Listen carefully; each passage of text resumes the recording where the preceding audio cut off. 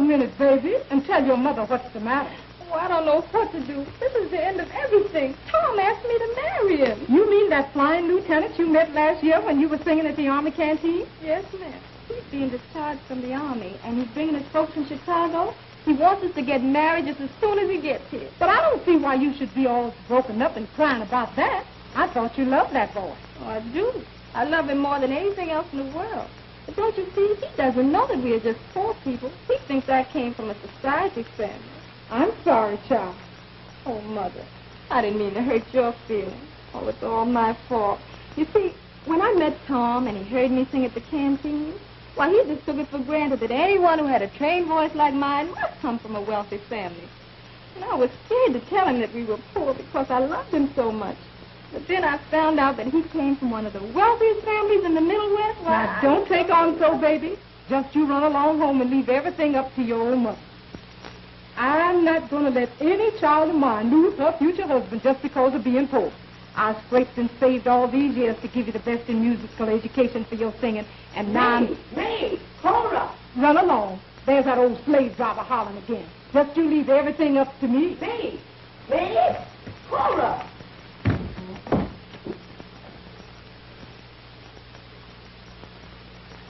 Cora? I'm coming. Oh, Cora? Hey. Paul is my name. Please, I'll keep his name.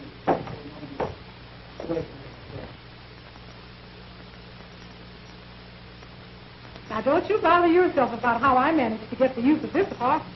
Just you leave everything up to me. But, Mother, how could you afford all this? You told me that you were spending all the money you had for my singing lesson. Run along into the bedroom and finish getting ready. I'll get the door.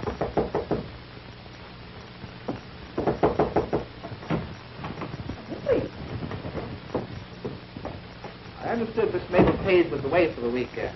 I wasn't aware that anyone was occupying her apartment while she was away. Yes, you're Mr. Pease, I'm sure. My sister Mabel told me about you. Your sister? Do you mean to say you're Miss Page's sister? Well, I didn't know she had a sister.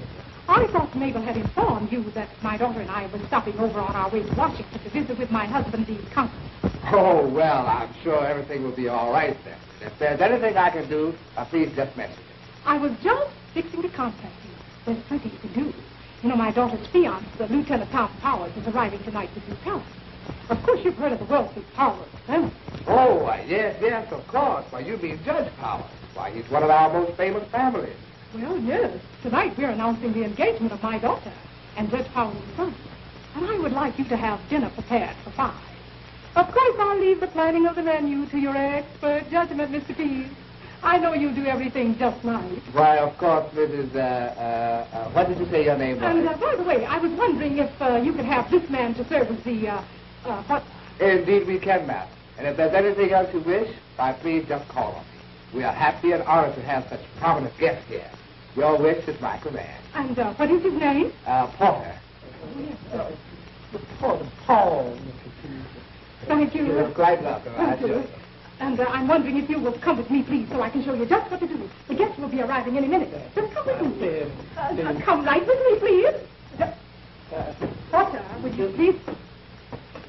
Oh, you better tell me something, but you better straighten me. I ain't mad at man.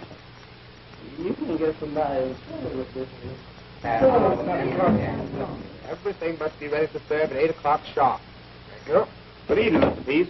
I would like to have the keys to Mabel Page's apartment. I have to get some contracts from her writing desk. They must be signed. Why, the key is already up, Mr. Gordon. Didn't you know that Miss Page's sister's occupying her apartment while she's away? What's that? What'd you say? Her sister? Why, Well, that's strange. Who said it?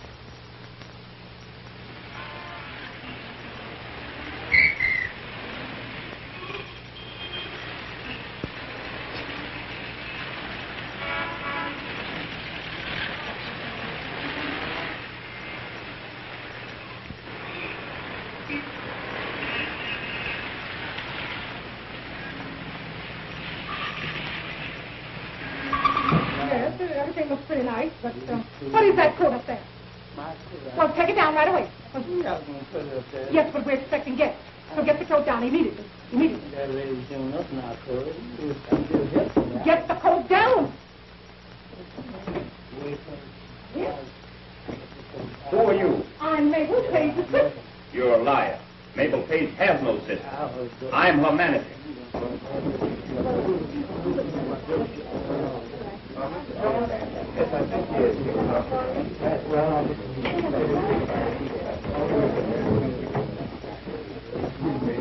You're an imposter. I'll call the manager and have you thrown out of this hotel.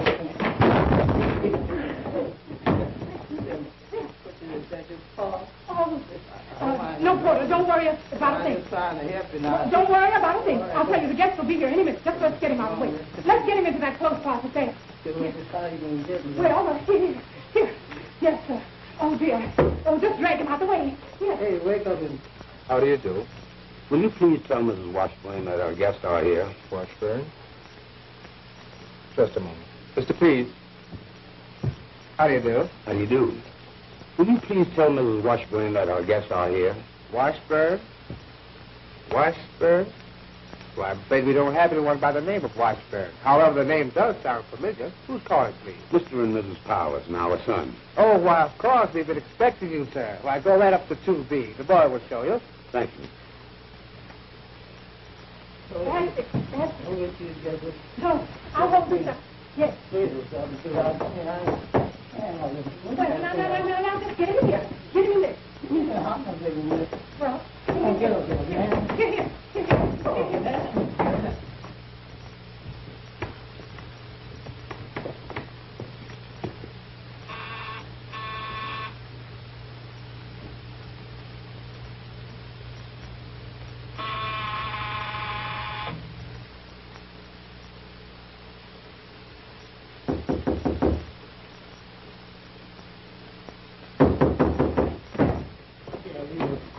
Lighting a fire, keep it from blaze from strong the hotel.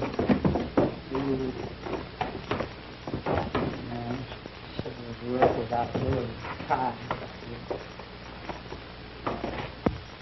Mr. and Mrs. Powers, I am so happy to know you. I am Betty's mother. I know you must be awfully tired from your trip. And this, I'm sure, is your son, Tom. Betty has told me so much about you, I feel I know you very well. Where is she? Oh, Sweetheart. Mom, what did I tell you? Isn't she the most beautiful girl you've ever seen? Yes. Betty, darling, this is my mother and father. Now let me look at you again. I don't want to rush you two lovebirds, but dinner will soon be served. And after that, you two will have plenty of time to look at each other. Porter, take Mrs. Powers and her husband to their room there. Porter, take Mr. Tom's bed.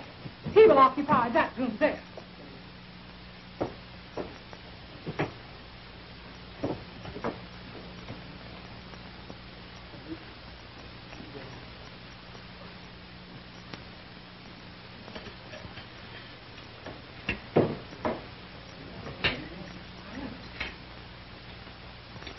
Mrs. Washburn, that meal was really delicious. I must compliment you on your excellent taste. Thank you. I'm so happy that you enjoyed it. They do serve good food here. Excuse me, butler man.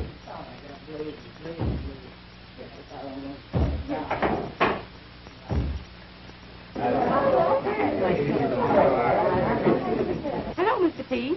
My key, please. Well, your key is already up in Page. Didn't you know that your sister was here? My sister? My sister? Why, I called for you, Mr. P. Oh, thank you. Pardon me, Miss Page. Well, Hello? I'll see about this. Oh, yes. That'll be quite all right. Yes.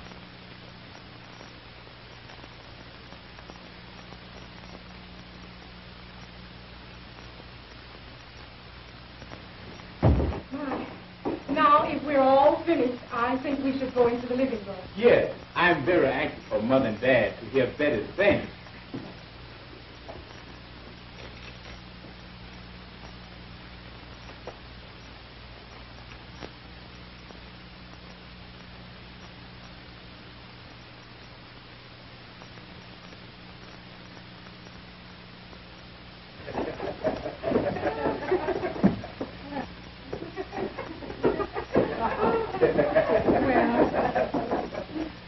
quite a deal.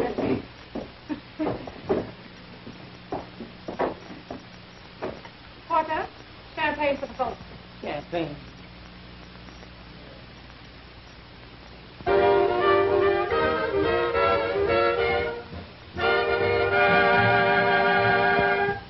What's the strange emotion that has me in its spell? It's so consuming that I'm just its slave. Vaster than the ocean, deep as the deepest well. It makes me weak and sometimes strong and brave. If it isn't love, just what can it be? If it isn't love, what's the matter with me? Happy for a while, then comes misery. If it isn't love, what's the matter with me?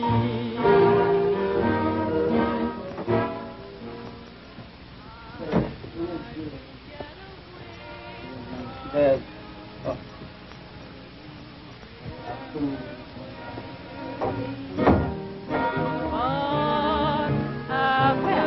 I like that.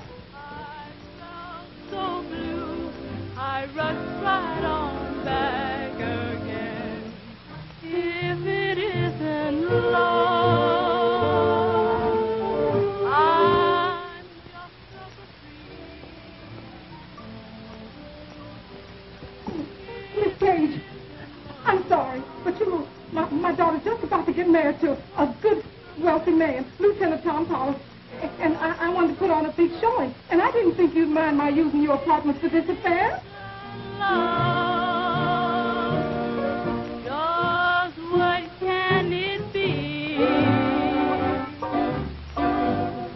If it isn't love, what's the matter with me? Happy for a while,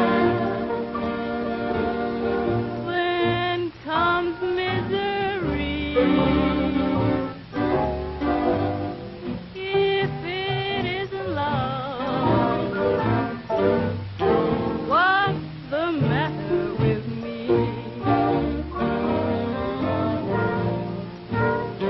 I tried to get away from you. Do you remember when? But after just a day, I felt so blue, I rushed right on back again. If Oh, I understand everything now, Cora, and I don't mind helping you. I just arrived in town with my troops. We just came off a UFO tour. I'll get them, and we'll come down here and put on a real show. I'm sorry, but you've got to give me time to change my clothes. All right, and I'm so happy.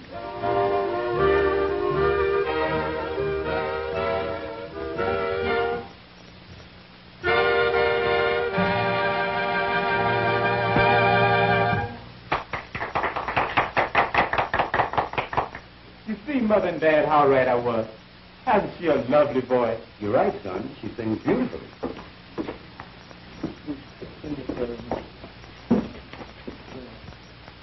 Wash. Cora Washburn. Well, I'll be doggone. How do you do, Mr. Pollard? Met you in Chicago, remember? Why, of course. You are Mabel Page. I remember you well.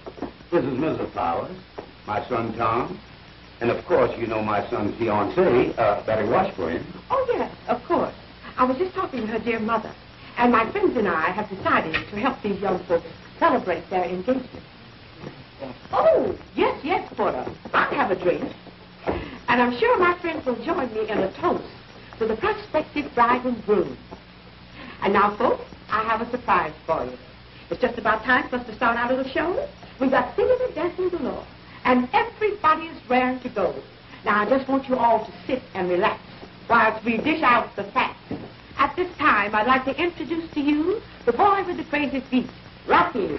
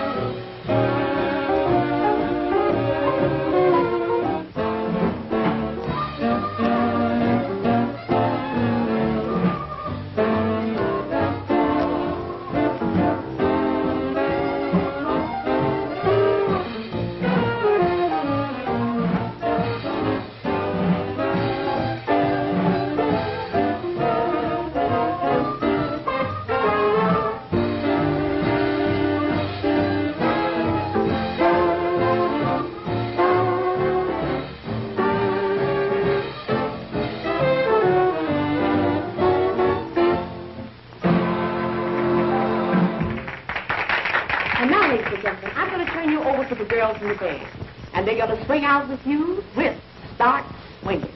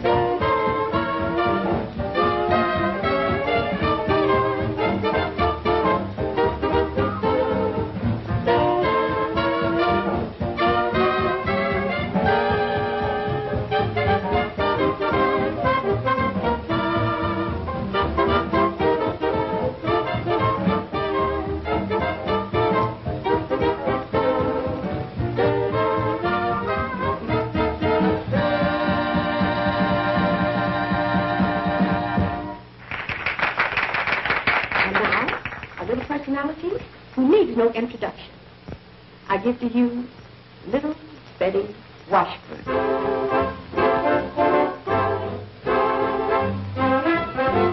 In view of a misunderstanding, was my fault 9 times in 10, and since you deserve happy landing, please give me the chance once again. I'll try to undo the wrong that I've done to you. Made me repent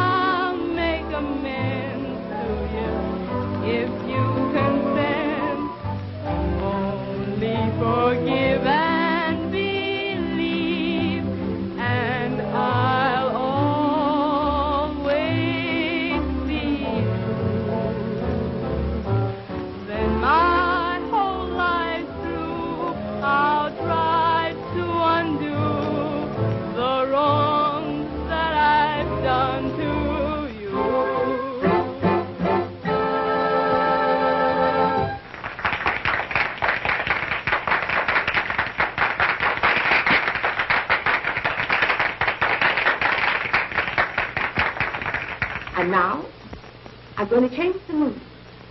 It is indeed a pleasure to present to you lovely Tarzan in a jungle dance.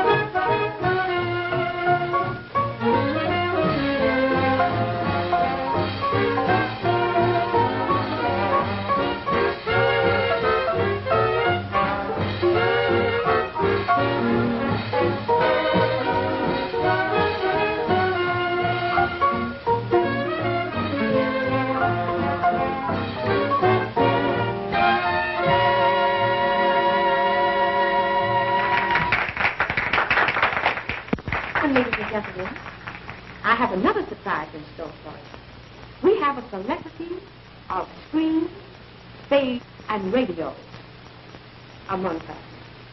And it's none other than the Porter. And I'm sure if we will give him enough applause, we can get him to do a number. What do you say we bring him on with a great big hand?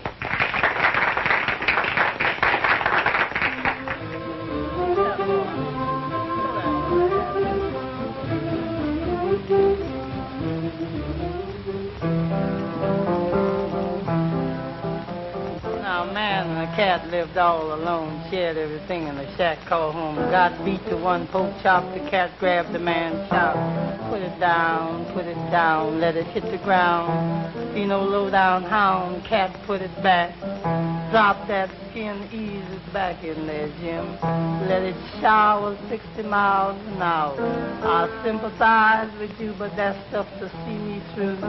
So if you want to stay fat, go get yourself a rat.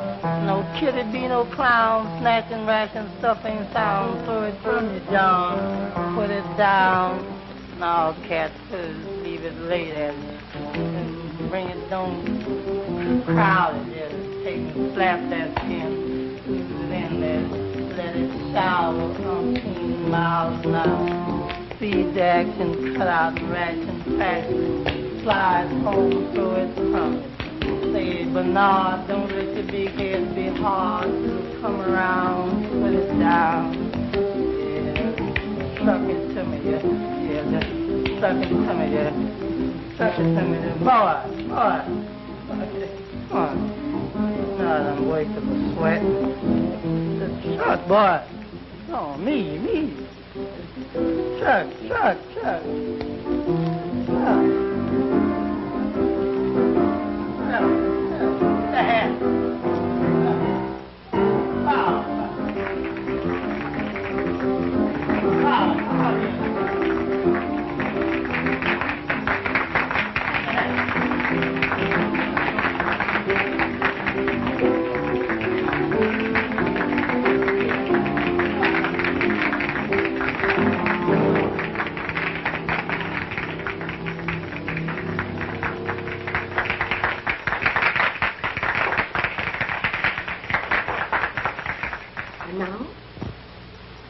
I'm going to do a little number for you. I'm going to tell you all about my sweet, sweet daddy.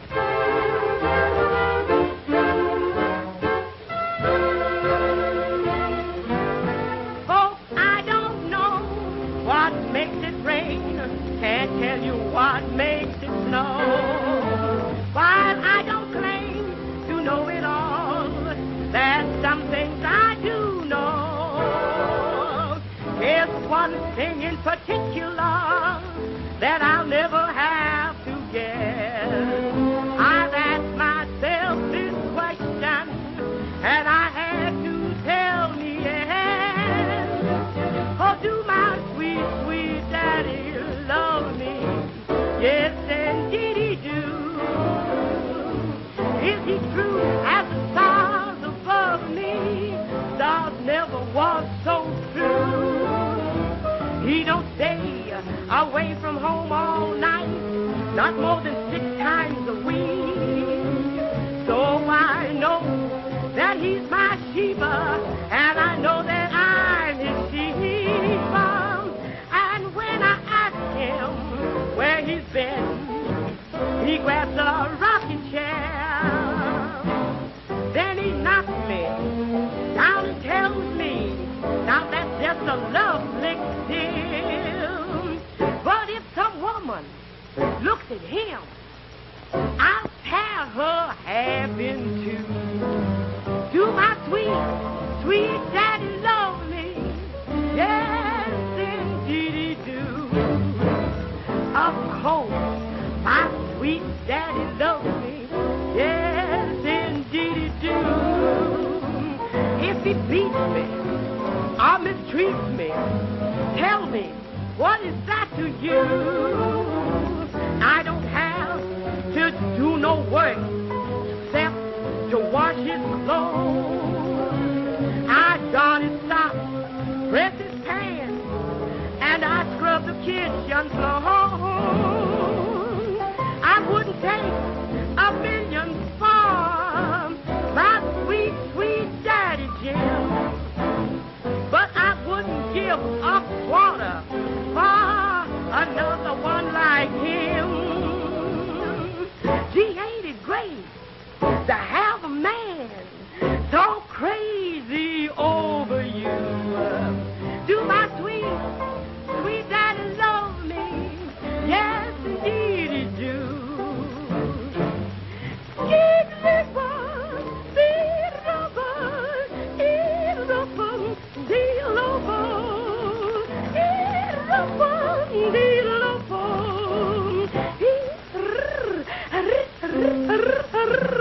He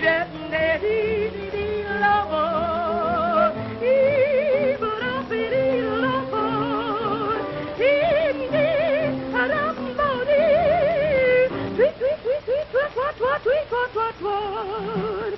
His women friends are business friends. I know 'cause he told me so. What a sap I would be just to be his wife and didn't know. Gee, I'm sorry for unlucky gals whose husbands are untrue. Do my sweet, sweet daddy love me? Yes, indeed. Yes, indeed he do.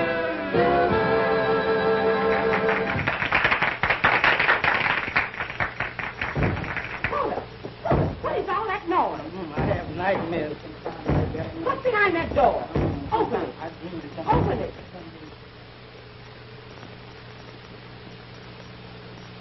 Yeah, that's me. I didn't do that. I said you did it. Yeah. Mabel, what's the meaning of this outrage? Now, take it easy, boy. I'll explain everything. By the way, Mabel, who's that girl singing while I was in there? She has a beautiful voice. I'd like to sign her up. She's terrific.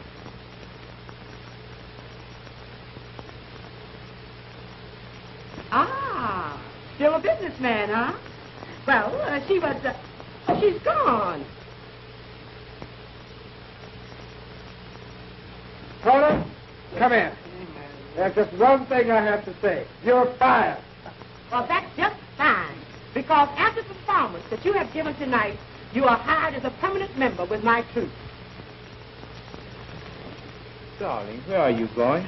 Oh, Tom, I'm so ashamed. Now you know everything. We're only talking. Yes, honey, I know. And I'm glad because now I know I can keep you all for myself. Ah, come on, boys. I know you all need a drink after that. Come on with me to the bar. I'm so dry right now. If I had to mail a letter, I'd have to fasten the stamp on with a pin.